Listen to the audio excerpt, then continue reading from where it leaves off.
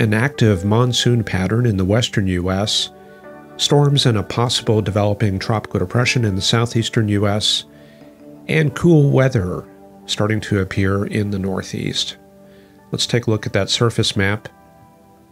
I would say the dominant feature is this 1024 millibar high in the northeastern U.S. Late this morning, temperatures were in the low 70s and upper 60s, 63 up there in northern Vermont, and north winds helping to carry that cold air southward. You can also see the dew points in that region in the 40s and 50s. A stagnant frontal boundary from the Carolinas into Louisiana and South Texas. There's been quite a bit of rain in this area right here, and the Gulf is quite stormy. We're going to see that help to drop the pressures at the surface, and we're going to see this low pressure area come together and affect South Texas later this weekend. In the western U.S., an active monsoon pattern. Late this morning, we had thunderstorms in the Yuma area and at around St. George, Utah. And you can see there's a cold front lurking out to the west and an occlusion off the Washington coast. Then taking a quick look up there in Alaska, active Gulf of Alaska weather system. That's typically something that we see during the wintertime. And in northern Canada, this is quite an impressive system, 982 millibar low, south of Resolute, and this spider web of isobars helping to drive cold air into Nunavut from the western Canadian Arctic. And even a bit of snow showing up in Victoria and Melville Island. In the northeastern U.S., as we record this, 2 p.m. Eastern, you can see the cold air up there in Quebec, 61, 64. It does transition into warmer air around New York City, Rhode Island, and down into Maryland where we have 80s. But that does mark the cold air that's flowing south. There it is, a classic cold air advection pattern. Closed cell stratocumulus up there in Quebec transitioning into more of an open cell pattern in Ohio, Pennsylvania, New York, but fair skies through that area. There's how some of that stratocumulus looks up there in Quebec, north of Quebec City and Saguenay. And there it is, broken overcast conditions. Burlington, Vermont, looking like this. And there you can see cumulus with a separate layer of stratocumulus up a little bit higher. And further southwest in New York at Roquette Lake, that gives way to fair weather cumulus. You can see it's kind of breezy. Can definitely make out a maple leaf there. On the precipitable water chart, you can really visualize that cold, dry air. There it is, extending across much of the Great Lakes into the northeastern U.S. And that will take a track south into Virginia and North Carolina over the weekend. And as we get into the start of next week, here comes a frontal system developing in the Midwest. You can see that spreading into the northeastern U.S., picking up some of that moisture, lurking offshore. We get this coastal low developing. And that'll help bring some dynamically produced isentropic lift type precipitation inland into New England around Wednesday. The southeastern U.S. at this hour, mostly 80s, but they've had some hot weather in North Carolina.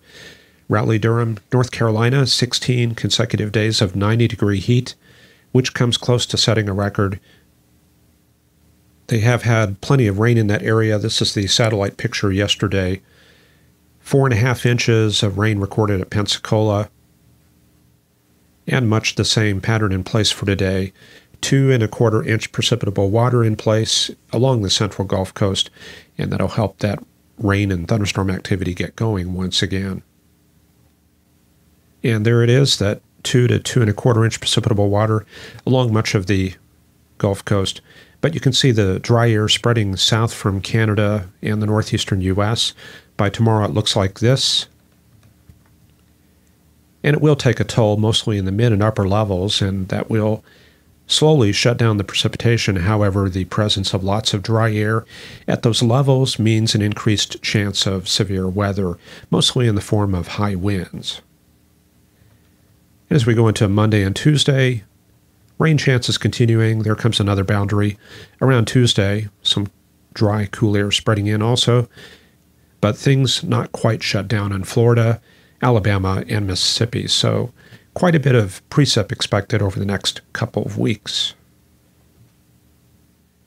In the south-central U.S., the heat has dialed back a little bit as that northeasterly flow moves into Texas, but already coming up to near 100 in San Antonio.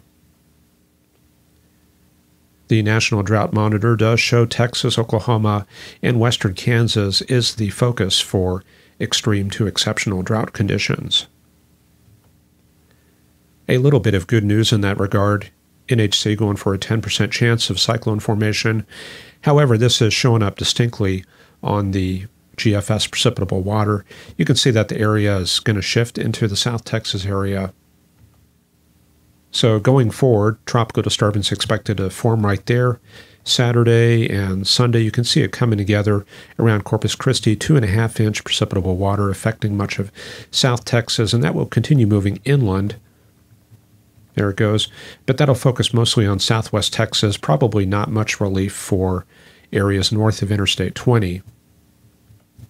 And then later in the period, another push of cool, dry air comes into the state, and with that boundary set up there around midweek, probably chances of rain going up for central Texas into the eastern part of the state.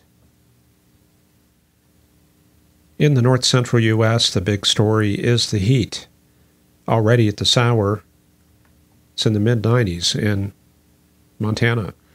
And Fort Collins this morning, 71 degrees was their low, and that sets a record for all of August for the highest minimum temperature.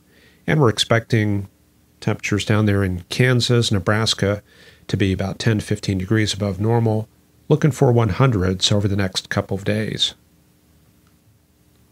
There's the coverage of that heat for tomorrow. Quite hot there in northern Kansas, southern Nebraska. Similar story for Sunday. There it is. GFS does tend to be a little crazy with the highs. 110 degrees at Salina, that's not likely, but it will be hot on Sunday, and same thing again for Monday. The problems are due to the southwesterly downslope flow, but around Monday, Tuesday, Bear Clinic boundary comes together in Nebraska. That's it right there. So a little frontal system coming together Monday, Tuesday. That'll bring some cold air into the backside in western Kansas, but there will be a rapid warm-up as that clears on off towards the southeast. There's a look at our southwest monsoon as we get the heating. We're focusing on this area here, all the way up into Idaho. And out there near Yuma, that's the remnants of earlier monsoon convection. The precipitable water chart does show that persistent monsoon, mostly in the lower deserts of Arizona. A lot of 1.5 to 2 inch precipitable water amounts. And you can see around midweek, if you look in California around Monday or Tuesday, we got this low developing off the coast, and that'll help bring some of that moisture northwest. And there it goes, moisture surge. So we're going to start out around midweek with 100 to 110 degree readings in the northern San Joaquin Valley, but thunderstorms will start to appear, and that could pose some potential for lightning-induced wildfires. But hopefully we get enough aerial coverage to where the rains will help with some of that. And in the northwestern U.S., we have thunderstorms. North of Boise, up towards the Spokane area, and further north, you can see that these anvils are sheared to the northeast, so they do have potential for organization and some severe weather. Near record precipitable water at Boise, over an inch, remains in place, so we will see these diurnal thunderstorms, especially over central Idaho today. And with those elevated decapes today and tomorrow, that could bring a threat of severe weather, mostly in the form of wind. And this activity going into Saturday and Sunday will spread into western Montana as well. But around Monday, Tuesday, Wednesday, we will see ridging start to build back in. Those 850 millibar temperatures will be coming up to about 20 Celsius, which means 90s to 100s in the deserts once again. And there it is, the Monsoon Axis. The aqua colors over 1-inch precipitable water.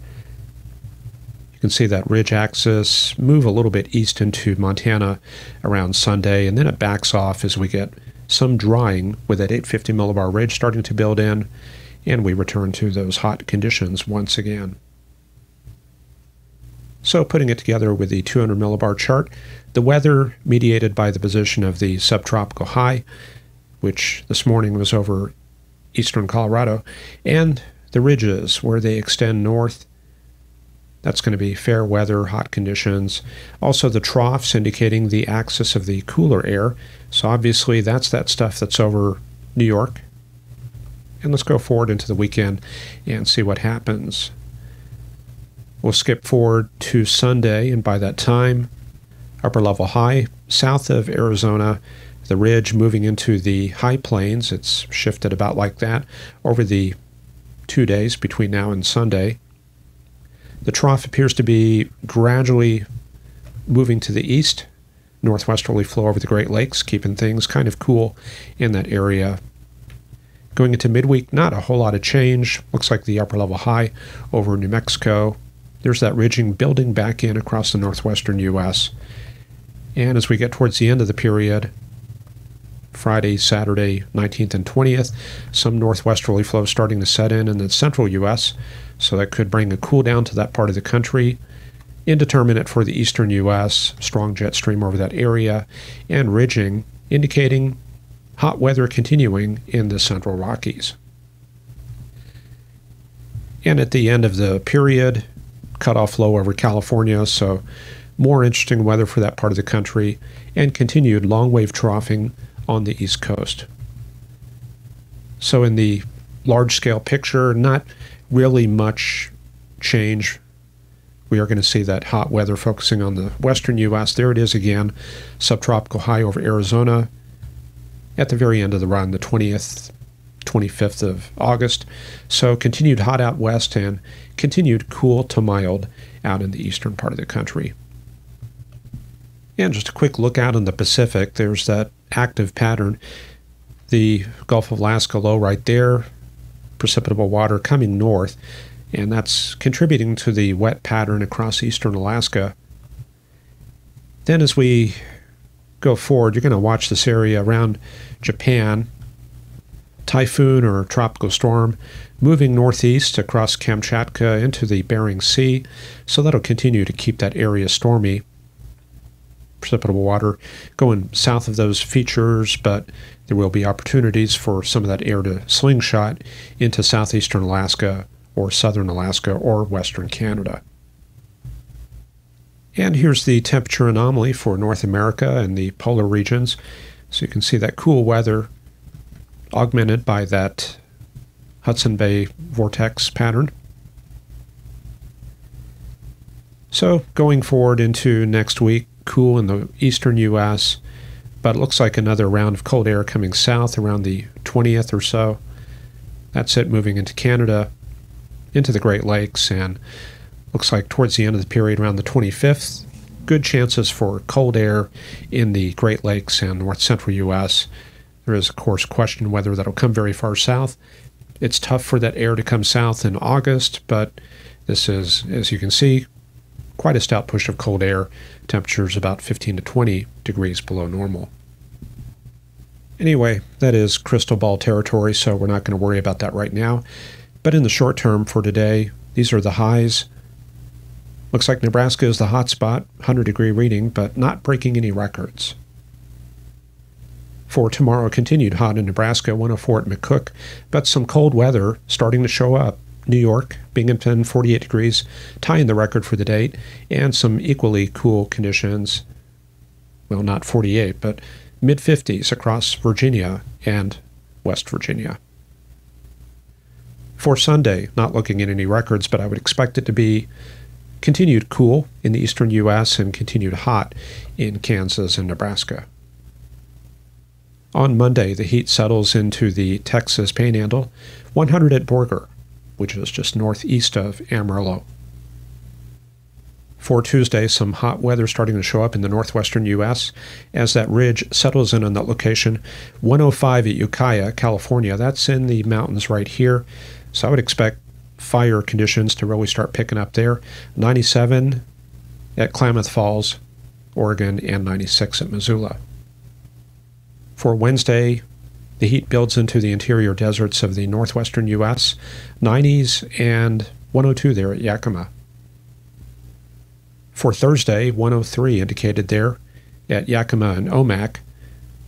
And that's pretty significant because at the 6-day point, we should be falling back on climatology for the highs. This is a definite departure from climatology, so that points to some definite heat wave potential later next week in the northwestern U.S., so we'll keep an eye on that. Anyway, hope that fills you in on some of those temperatures and the weather around the country. And as a reminder, the Perseids meteor shower, probably the second best one of the year. I've not really seen a good Perseids meteor shower, but I've definitely seen one of the Leonids, which is November. The Perseids, though, they do peak at about August 13th, which is tomorrow.